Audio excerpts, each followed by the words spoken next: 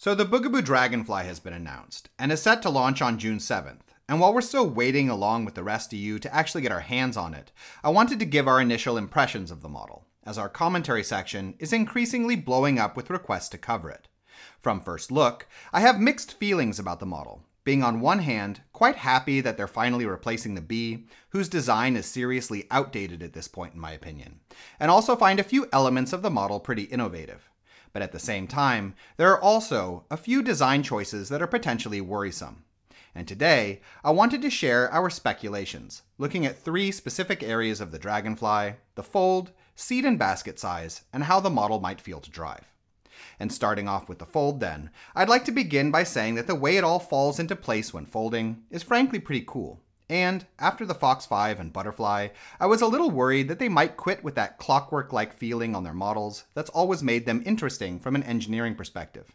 I can also see from watching many other reviewers online, who don't have the same scruples about not taking freebies from manufacturers that we do, that the fold seems smooth and easy to accomplish and doesn't seem to get hung up, despite obviously being a bit complex. I like that the model can be folded down to a single piece with a bassinet. I like the use of the handle arms as feet after they've punched through the central folding hub, in a similar manner to how the fold works on the Cybex Pream, since this presumably means that you don't have to lock the front wheels to get a standing fold. And I of course like the shoulder strap, for easier carrying. All that being said, I'm a little concerned about the fact that the seat frame seems to need to be collapsed, seat back to baseboard, before removing and reversing it, as this was a key cause of fiddliness with both the bee and ant. And I do wish that the folded package was shorter, though I'd like to note here that, despite the height, which may make a difference for some sorts of car trunks, the folded dimensions of the Dragonfly are actually a bit tighter than most other competing small-sized urban-oriented models.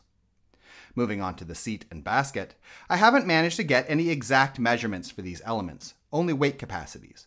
But from what I can see, with the seat, I like that it seems to have both a nice fully upright position and a full flat recline, that they've integrated an adjustable leg rest into the seat frame, and that the seat has sidewalls, where a lot of seats of this type don't. Knowing how they tend to design seats, I also believe that the baseboard is probably generously deep, and that the backboard is probably decently tall. My guess is at least 50 centimeters. I also, however, unfortunately suspect that the canopy is flush with the seat back, and I really hope they've made it somehow raisable like on the Fox 5, as having good leg space won't fully save the model for older children if there's not enough headspace. I also worry a little bit about inside width, due to the fact that the model's narrowness is one of its selling points, and that the removable seat frame and seat walls, of course, make seat width even narrower. As far as a shopping basket goes, the weight capacity is well above average, and it does seem to have some decent length going for it.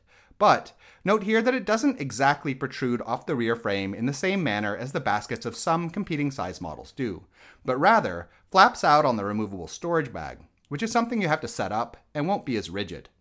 I'd also note that the handle is quite long, which will then naturally impede easy access from the rear a little bit. Looking lastly at how the model appears as though it will feel to drive, the wheel size is nice, and the model looks pretty solid in its cross support for the most part, which means it's unlikely to feel too loose right out of the box. But there are, unfortunately, a few characteristics that worry me here. First being the length of the handle, which also seems a tad thin with the upper bar, and might be a potential weak point as a result. Second being that the model looks pretty rigid, and the suspension seems pretty minimal, which could make it a bit rattly and bumpy over stuff like gravel or cobblestones, though this is one of those areas where it's harder to know until I can feel the model in my hands, as Bugaboo has never built with suspension quite like this before. Thirdly, that the rear frame slopes pretty far back in relation to the positioning of the seat, which could potentially make the model a little heavy to tip.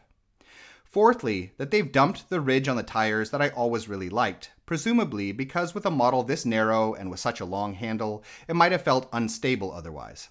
And lastly that, with that long handle and the fancy detachable purse, the brake pedal looks like it could be a little bit of a hunt to activate.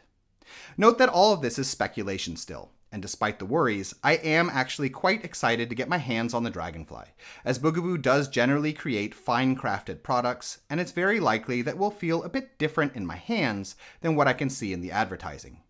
We plan to get the model as close to launch as possible, so if you're interested in seeing a full, in-depth, proper review, just stay tuned on our channel. And in the meantime, for any of you who've already had experience with the Dragonfly, please leave your impressions in the comments. I'd really like to hear what you think.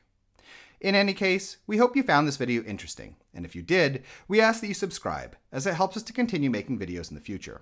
In addition, if you're currently shopping for a stroller, we have a buyer's guide on our Patreon page which lists a wide range of models that we recommend, with a lot of technical and lifestyle related information. You can find it by following the link in the description. Thank you.